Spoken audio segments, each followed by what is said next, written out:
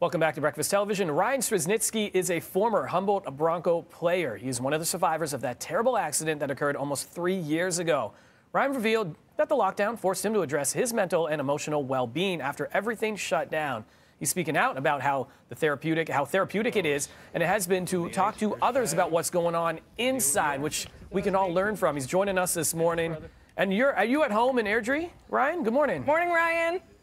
Hey, yeah, I'm in Airdrie.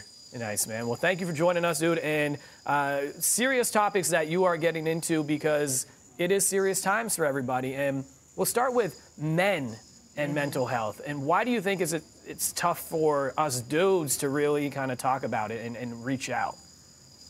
I think the biggest stigma is that it's so emasculating and it's going to make us weak. But I beg to differ. Really, I mean, if you're working on your mental and physical health, I think it's the strongest thing you can do, and it's super powerful. But there's just this idea that if men go and seek help and try and work on themselves, they're considered weak. So obviously there's needs to be more talk around this subject, but I think it's one of the strongest things you can do is work on yourself. Speaking of, all I see is strength right now, Ryan. Looking at you, you're a true miracle to be here. You embody everything resilient and strong. So talk to us about what this pandemic has been like for you, because I know you said, like many people out there, it's really affected your mental health. How so?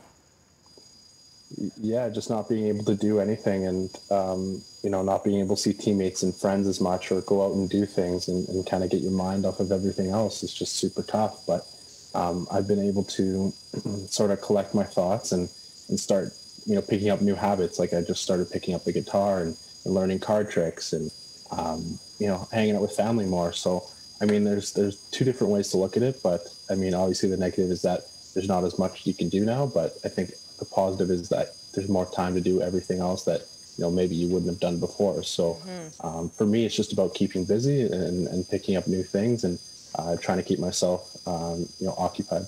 That's it. And you've been on the ice. You've got the arena. You got the rink, I should say, at home there. You're getting into sledge hockey, and of course, you want to compete for Canada in 2022. Tell us more about that. Yeah. So my goal right after the accident was, I knew the extent of my injuries, and I wanted to compete in the Paralympics to win a gold medal, which in the sport of sledge hockey is really dear to me because hockey's been such a huge part of my life. So.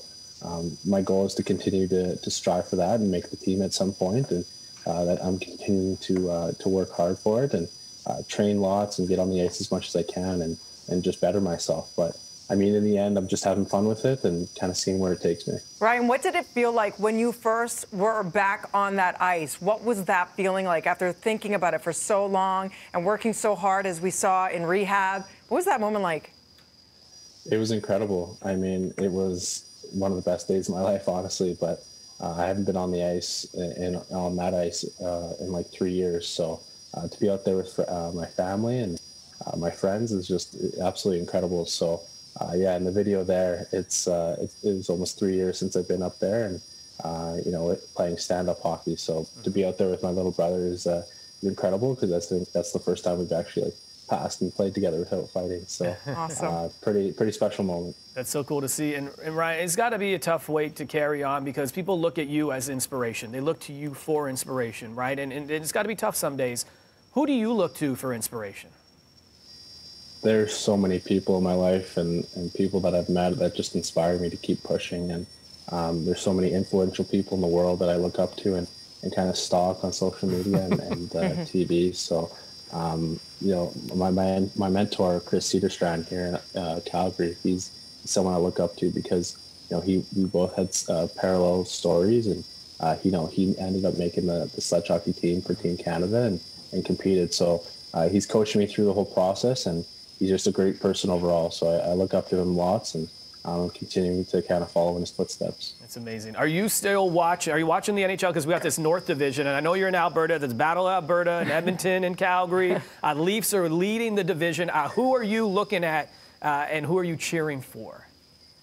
I'm actually a Chicago fan. Oh. In the Calgary or in the North Division, I got to cheer for Calgary just because it's the hometown team. But I'm a Chicago fan.